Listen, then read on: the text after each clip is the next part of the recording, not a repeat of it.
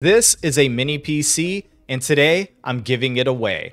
This is an opportunity for me to do my first ever official giveaway. Thank you, GEEKOM, for agreeing to let me do this. GEEKOM contacted me a few months ago. Actually, it was back in May, and they said, hey, can we send you this for review? I said, absolutely. However, all of my thoughts and opinions are my own. This will not be a paid review. No money will exchange hands, and no money has exchanged hands. They simply sent me the product and I'm allowed to review it as I see fit. I have finished benchmarking this and doing all the tests I want to do on it.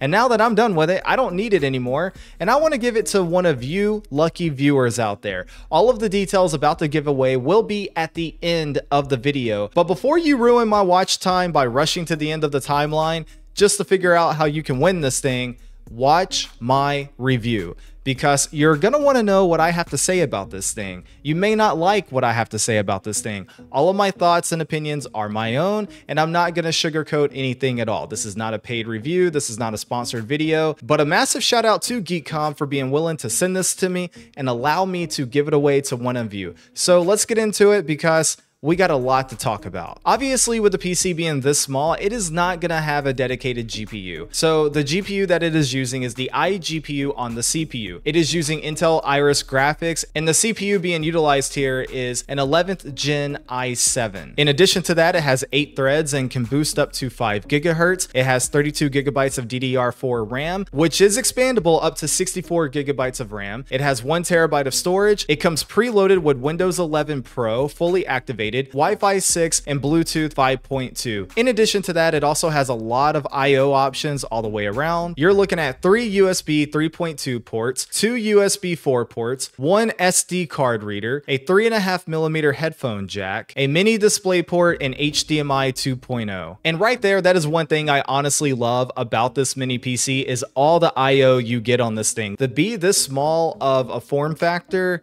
it is really quite impressive how many different I/O options you get all the way around. And honestly, the SD card reader was a pretty nice touch in my opinion, so that's pretty cool. Now in the box, you obviously get the mini PC, an HDMI cable, and the power brick. And I gotta be honest, I am so used to having fully dedicated desktop gaming PCs with the power supply inside the case that when I saw the power supply outside of the mini PC, I was a little bit taken aback actually. It was a little bit off-putting, but hey, you gotta power it somehow, right? So it is what it is. Now, something to keep in mind during the course of this entire video is the pricing of this mini PC. Right now, at the time of filming on Amazon, this mini PC is selling for $599 or $600. And if you want another $50 off, GEEKOM did give me a special promo code that you can use that will take $50 off. So if you don't win the giveaway, but yet you still want to get your hands on one of these things, you can save $50 by using my promo code. It's not an affiliate code or anything like that. I don't get paid for it,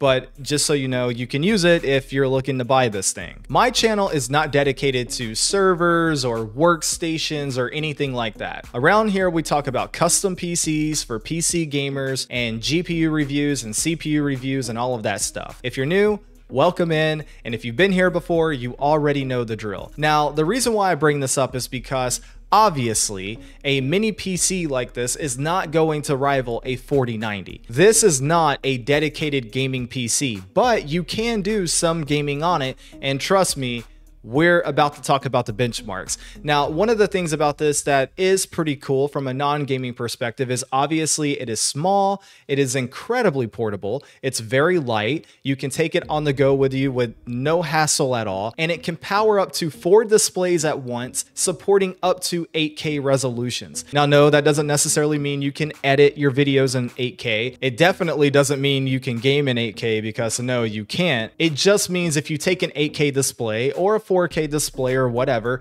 and you hook it up to this thing, it's going to be totally fine. It can play YouTube and Netflix and all of that stuff totally fine and browse the internet with 0 issues. But obviously, if you're looking to pay $550 to $650 for a device like this, You would expect that. I mean, your phone can already do that, right? So the question becomes, what can this do that your phone can't? And that, my friend, is where we're going to start taking a look at all the different gaming benchmarks. But first, let's take a look at synthetic benchmarks. Now, right now, I have some footage playing of the Geekbench benchmark run that I did for both the CPU and the GPU. And so you can look at the finalized scores and determine how you feel about that. Now, after that, I ran Cinebench R23, both a CPU single core and multi-core pass. And as you can see on the single core, it's actually doing quite well, but on the multi-core part, and not so much. But I mean, overall, what do you expect, right? It is Intel, which is good, but it's 11th gen, which is not so good, and it doesn't have a dedicated GPU. So the CPU is quite literally doing everything, right? And now for the moment of truth,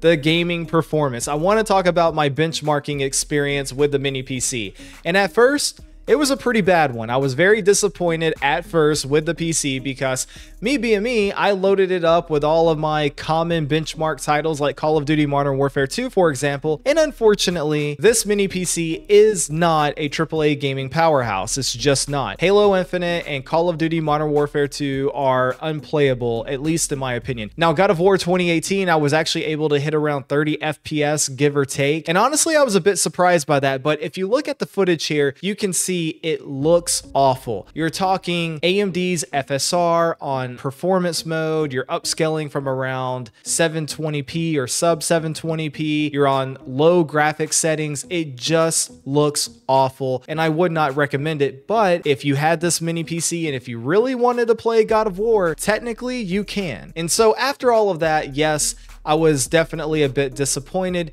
especially given the price tag. I mean, after all, you are talking about a $600 device here. But then I decided to switch over to different games altogether, esports titles or indie titles, older games, stuff like that, just to see what this PC could actually do. And here are my results. Okay, right here, I'm in the training grounds for Apex Legends, and as you can see, sometimes I'm closer to 60 FPS, and other times I'm dipping down to the 40s, but definitely playable. Now, you can make the argument with it being an esports title, you wouldn't want these frame rates, but it is absolutely playable here. The resolution is 1600 by 900, and the graphic settings are set to low. Next up is Doom Eternal, and this is obviously one of the most optimized games on the market, and as you can see, we're sitting comfortably above 30 FPS. This is definitely playable all the way around. This is native 1080p on the medium graphical quality preset, and dynamic resolution scaling is being implemented here. Next up, I quickly hopped into a match of Left 4 Dead 2, and on native 1080p on the low graphical preset, you can see we're over 120 to 130 FPS, even climbing higher than that. So obviously, I definitely had a lot more room here. I could definitely improve the graphical quality here. This game is old, it's not that demanding, but you can definitely play Left 4 Dead 2 on this mini PC with plenty of room to spare. Another game I tried was Nickelodeon's Kart Racers Grand Prix 2. And as you can see, this is running at full speed with a locked 60 FPS, no compromises on graphical quality or anything like that. This game ran buttery smooth at a locked 60 FPS, and surprisingly, it was actually quite fun.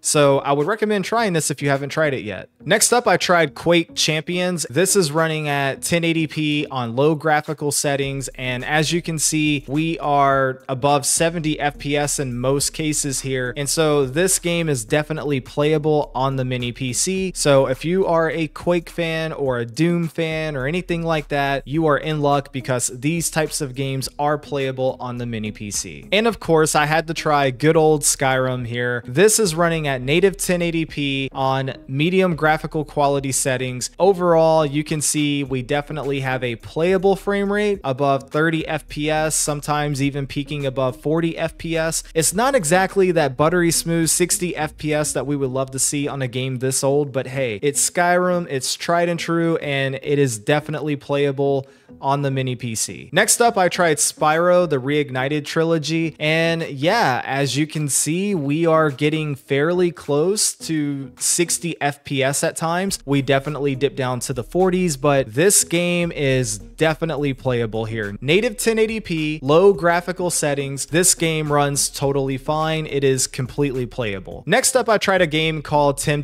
It's basically a modernized type of Pokemon game. It's like a knockoff Pokemon, if you will. But overall, this game is completely playable at native 1080p on the medium quality preset. As you can see, as I'm running around, I am hovering above 30 FPS on average, sometimes even touching around 40 FPS. And so this is definitely playable, and it's also quite a fun game. If you're a Pokemon fan, I would recommend checking it out. Next up, I tried Teenage Mutant Ninja Turtles Shredder's Revenge. At this point, I knew this game would run totally fine, but it is such a fun game, and I already had it installed, so I said, why not? Let's go ahead and play it, benchmark it, record it, all that good stuff. This game runs totally fine, zero issues, at full speed, a locked 60 FPS, buttery smooth, and I highly recommend playing it. And lastly, I wanted to try some emulation, and please forgive the footage here because it was my first time working with a Dreamcast emulator, but this is Dreamcast, this is Tokyo Extreme Racer 2, and as you can see, it does run at full speed at a locked 60 FPS, totally fine, zero issues, and so this mini PC can also handle emulation. And now I'll give you my final thoughts on the mini PC, and then we'll talk about the details of the giveaway. Now, in terms of the mini PC itself, honestly, I'm really torn on this, and I need you to let me know in the comment section below, because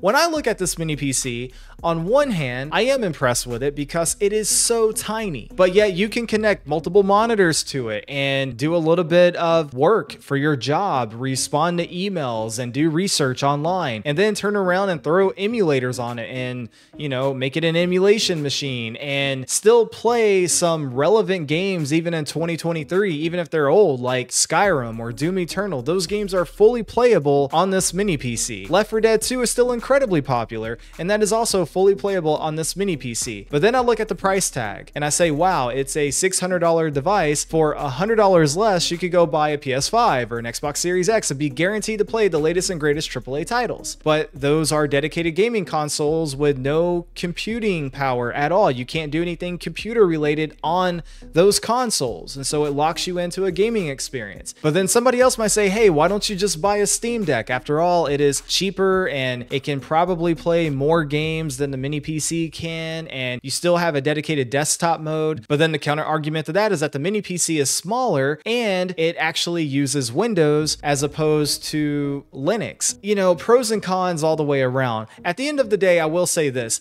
the mini PC is really cool, and I think it's a cool concept, and I do like it, but I do think it's a little bit overpriced. But hey, maybe you disagree and maybe you're looking to buy one. And if you are looking to buy one, be sure to use my code so you can save yourself $50. Now, let's talk about the giveaway details. Okay, first of all, let me make this abundantly clear. I need your patience. I need your understanding. This is my very first ever giveaway here on YouTube. I would like to do more, but a lot of that will depend on the outcome of this giveaway. I'm trying to do something nice for my community, but this is my first time. So please, patience and understanding.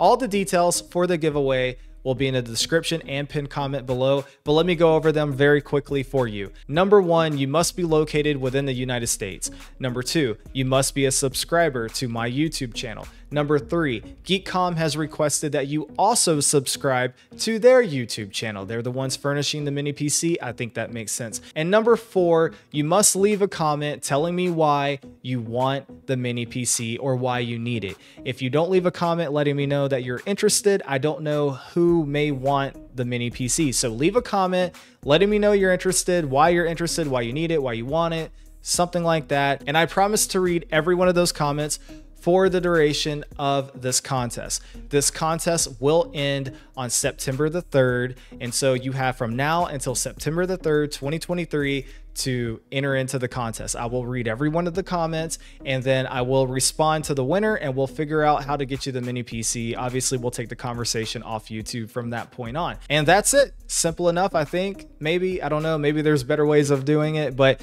you let me know in the comment section below if you have some better ideas as well. But hey, I hope you enjoyed the video. Thanks for hanging out with me and get subscribed. I got some Starfield content coming and that's it. Good luck in the giveaway and until next time, Erock out.